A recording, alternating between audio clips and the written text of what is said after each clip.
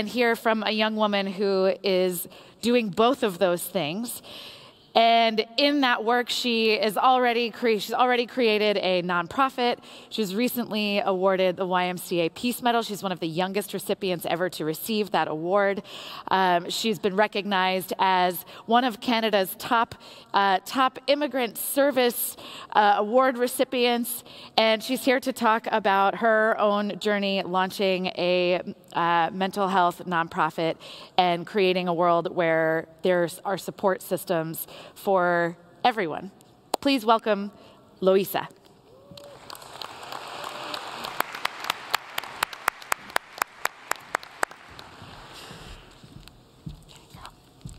Thanks.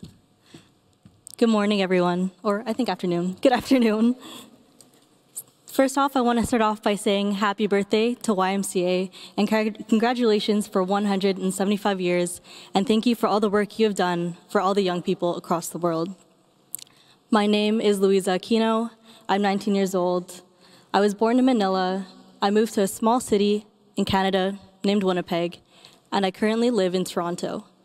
I currently attend the University of Toronto, and I'm pursuing an honors Bachelor of Psychology and Health Sciences, and I'm doing a major in mental health studies, a major in international development studies, and a minor in media studies.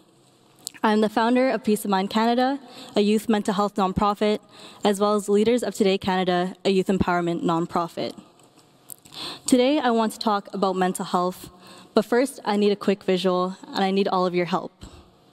If you're comfortable and able, I need you to please stand up if you know somebody who has died by suicide.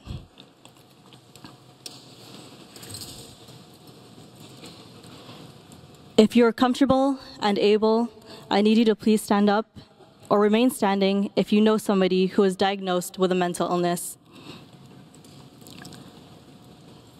And if you're comfortable and if you're able, I need you to please stand up or remain standing if you have ever struggled with your mental health before, whether it be being overwhelmed with stress or forgetting to take care of yourself. I want you all to take a moment to look around the room and understand what I see as well. Thank you. Please have a seat. Did you know every 40 seconds, someone in the world dies by suicide, according to the World Health Organization?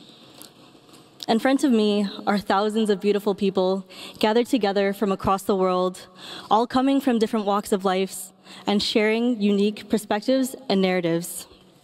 As a young person, as an immigrant, as a person of color, and as a woman, underestimation and being overlooked and not being taken seriously is no foreign concept to me. There have been many challenges and many moments in my social activism career that have been filled with self-doubt, negativity, and discouragement. But I'm reminded every single time that I must use my minorities to push me to be more and to do more, because I represent more than just myself. So it is my honor to be up here today to share my story as I get to represent all the minorities that make up who I am. I thought long and hard about a common message that would be relevant and applicable to everyone in the audience, regardless of what you're passionate about. And I came down to one word, and that was conversation. Mental health was not always the focal point of my activism. A bit about my background is that I actually started my first fundraiser when I was 9 years old for victims of Typhoon Undoy, and that was in 2009. So all the way from when I was 9 years old to 15 years old, I was always an advocate for child rights and human rights and youth empowerment, up until I was 15 years old on June 17th, 2015, the day I lost one of my best friends to suicide. His suicide was one of 4 high school student suicides that occurred in Winnipeg within the time span of 1 month. And in a city as small as Winnipeg, you can kind of understand how hard it hit the community. You can try to imagine the frustration and confusion and the sadness that flooded the city, as well as onto social media through hashtags and pictures and old stories. And I remember exactly where I was when I found out. I was sitting on my basement couch on my phone, and I got a text from my old teacher from middle school. And I thought there was no way that it was true. I had just seen him the next day. So I messaged him, I called Miguel, I messaged him on Facebook, I texted him, everything. And I didn't stop. I called some of our friends to see if anyone had heard from him. And I never stopped until his mother texted me saying, yes, it was true. He really was gone. And I'm not gonna lie and say that I dealt with it in the best way possible. I sat on the couch for a long time. Needless to say, my life has not been the same since then. A week passes by, and I was asked to do the eulogy at his funeral. So on June 24th, I spoke in front of an overpacked funeral home with over hundreds of people, and I shared the stories and words he will forever be remembered by next to his open casket. I remember the day after he passed away. I didn't tell my family. I fell asleep right on that couch, and I was dreading getting up the next morning because I also had an exam. And it was the first day of exam season. And I hadn't told anyone in my family, and I went upstairs, and the first thing I had was my mom asking me if I was okay. And it turns out the principal had called my house phone and told us that if I needed help, there were resources available at school. But if I'm being honest, I didn't want to talk. I just wanted to know why. And I remember coming home from the funeral and thinking, there's no way that this is the end. There's absolutely no way that a life this beautiful and a friendship this amazing, that this was the ending. And I made a promise to myself on that day and to Miguel that I would do everything and anything in my power to make sure that no one had felt the way that Miguel had felt, and also the way the community was feeling. So I started off with a single tweet. I said, does anybody want to help me create a mental health group? It narrowed down to about 10 people, and we called ourselves Peace of Mind 204. And 204 is the area code for the province that I'm from. And so we decided to have events called YAMIS, Youth Against Mental Health and Illness Stigma. And at these events, we have young people come together and they share their stories and experiences surrounding mental health, whether it be in the education system, within their families, or the friend groups, or the healthcare system. And we all just came together to have simple conversation. So at the first YAMIS, we had 100 people come together. On the second one, we had 200. On the third one, we had 250. And on the fourth one, we had 700 young people come together from across Manitoba, and it was funded by an $11,000 grant by the government of Manitoba. And I remember this one girl that I met, and she came up to me, and she was a refugee from Syria, and she said, Loizza, you know, I've never heard the words mental health together side by side in a sentence. And I realized that that was the one time and the first time that I found out that there was so much power behind conversation. So in 2017, Peace of Mind became an incorporated nonprofit in Manitoba, and we expanded to Toronto.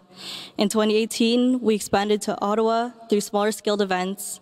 And in 2019, we became a federally incorporated nonprofit organization, officially being registered as Peace of Mind Canada. And we're beginning to grow our expansions in Ottawa and Toronto, while also expanding to British Columbia and planning for our first Peace of Mind event in the United States. Thank you.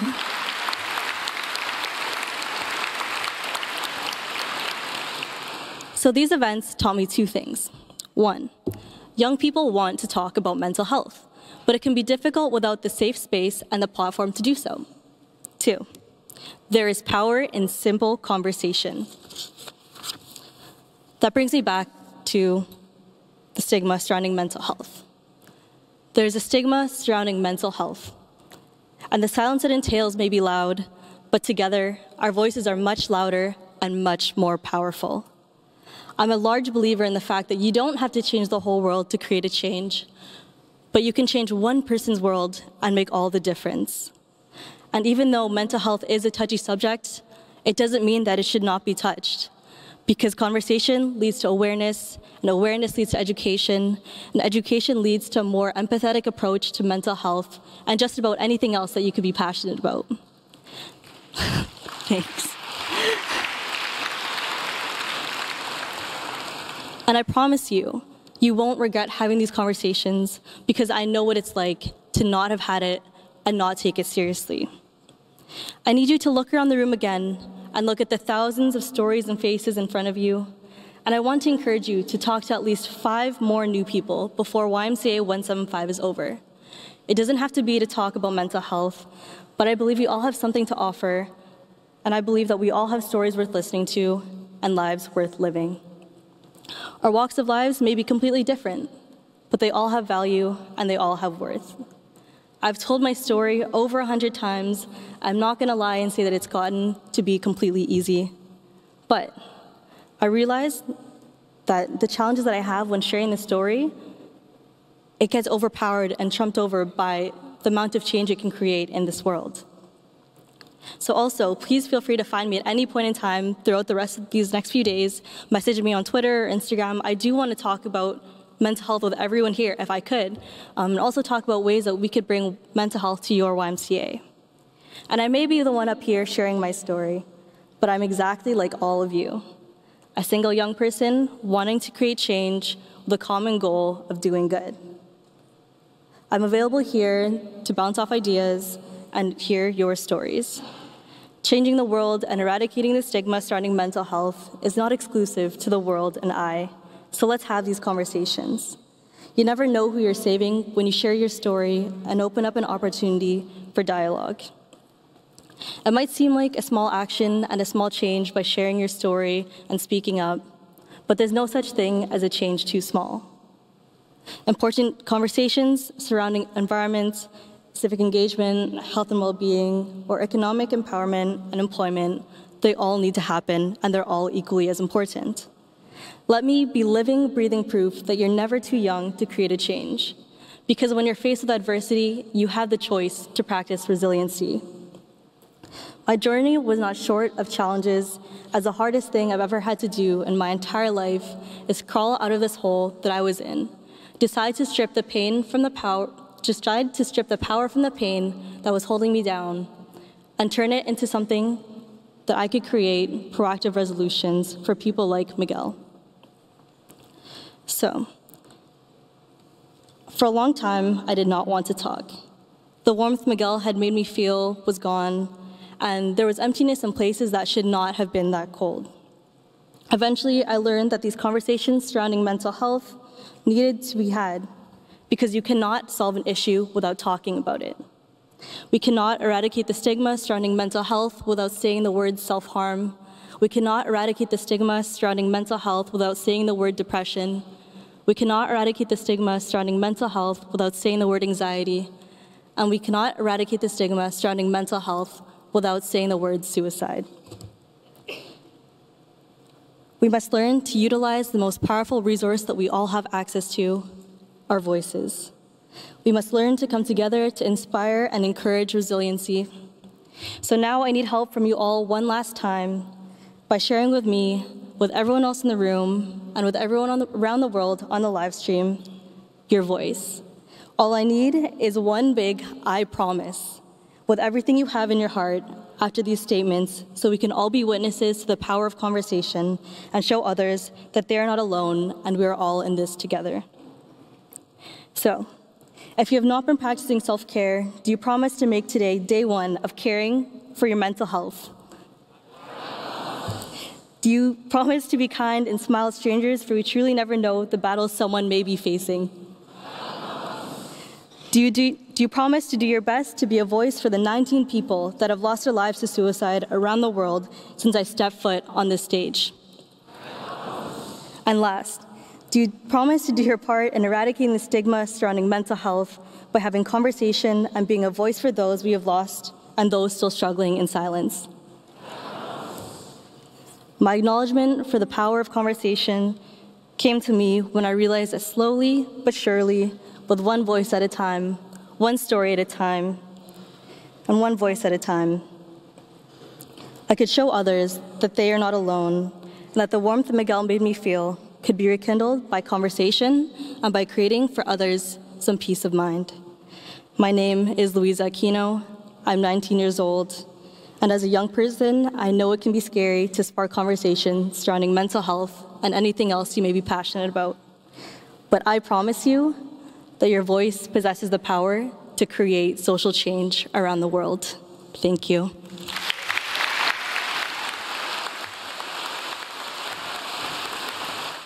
Thank you so much.